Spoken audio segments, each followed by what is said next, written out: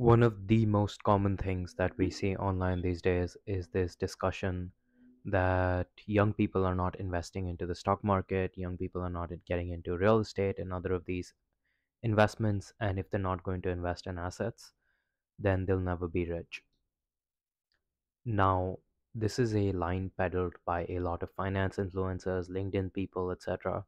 And this is an extremely dangerous mentality to have. And this actually, if you start getting into stocks or real estate or any of the other investments to get rich, you are more likely to make bad financial decisions and lose a lot of money. In this video, we'll talk about why.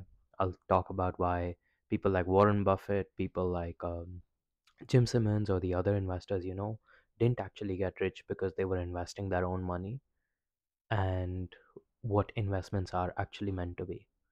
To be upfront, this is not an anti investing video.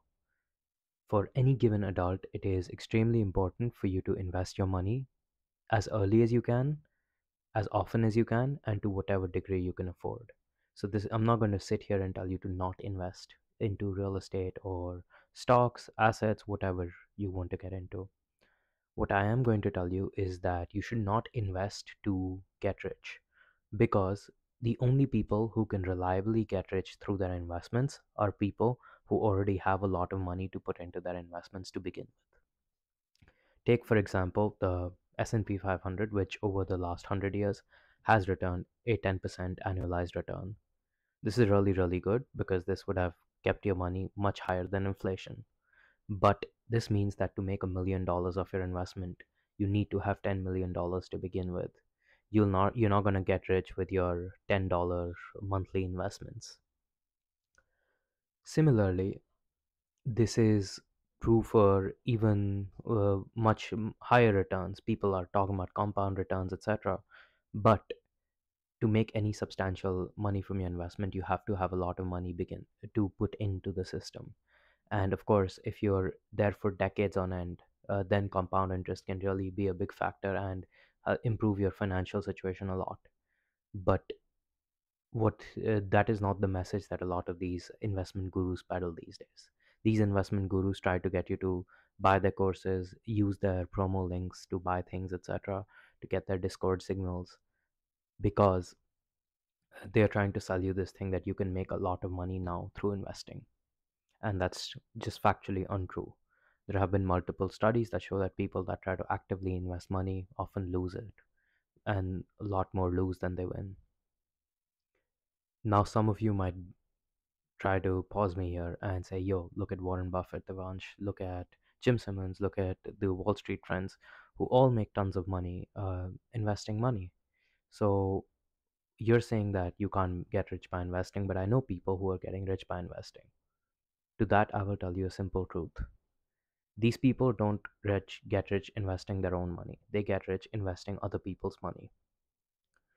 Warren Buffett might return a 15-20% annualized return, which is really, really good because the average is 10%. This is still not enough to make him a billionaire on its own. What this is enough to do is it's enough to convince other rich people to put their money in with Warren Buffett, because they know that even if Warren Buffett charges them a very high fees and takes a cut of every profit, they'll still make more money through him than they would just going into the stock market blind on their own or investing into indexes, etc. And that's the secret, is that they're leveraging other people's money instead of using their own. Anybody that tells you that you can make a lot of money investing without a lot of upfront capital or without decades into the market is either a fraud who doesn't who's actively trying to sell you things. These might be people like Andrew Tate, might be other influential figures you'll see online, Grant Cardone, etc., who will try to get you to buy their courses, get you to come to their seminars, join their Discord groups, or whatever else these guys peddle. Or these are people who might not be actively defrauding people, but are still financial influencers. So they have to sell you a certain lifestyle, sell you a certain image, so that you keep clicking back on their videos. You keep giving them the ad revenue, you keep giving them the sponsored videos. And when you're not able to make this money, you lose money gambling, etc., or you lose money trying to keep up with these guys. You'll go back to their videos because you'll be like, oh, what did I do wrong? And then that creates a vicious cycle. Unfortunately, these tens of messaging tends to impact the poorest and the least financially literate people the most, which is why it's very, very important to get this message out there, to get more people aware of this stuff so that they're not getting caught by these scams.